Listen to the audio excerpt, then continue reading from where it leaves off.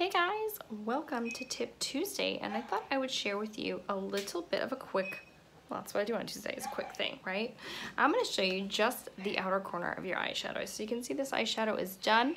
I have the colors Basic, Peppa, and Oak in my outer corner. I'm going to show you how I do the outer corner and make sure I don't get too far ahead or too far in and ruin kind of the effect of the lifted eye. So the point of that outer corner is to add a little bit of a shadow and to give us a little bit of lift and dimension. So I'm going to use the color, like I said, Oak. Let me pull it out here. It's a nice brown color. I'm going to use the small end of my brush here. I'm not going to pick up much product, and I'm going to tap it off. Now I'm going to relax my eye because I have a slight hood to my eye, and I'm just going to tap it on the outer corner. Now I'm going to pull my little tiny bit so you can see what I'm doing. See how tiny that movement is? That is all you need. You're not gonna go way out, you're not gonna go way up into the brow bone, you're just gonna stay in that little tiny corner.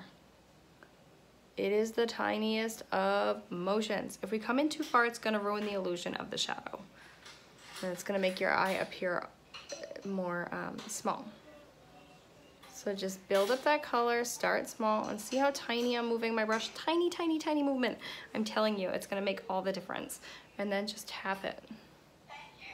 Don't go sweeping and swirling because you're gonna end up dragging that deeper color into your crease, which can be done, and that is a different look. But if you're just looking to do your outer corner, keep it to the outside.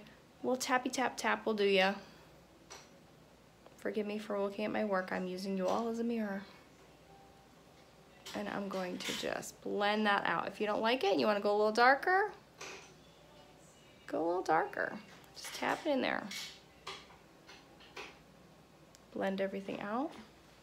Take that brush, drag the rest of the color under the lash line.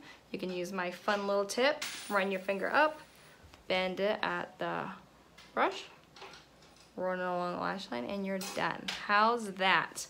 Simple, easy, doesn't have to be hard. 3 colors in this look and 1 for that outer corner. I hope this was helpful for you. I love our Tip Tuesdays here. Please share these videos if you think that someone could benefit from them, or share the page, and let's grow this wonderful community of quick tips. But thanks so much for watching. Take care.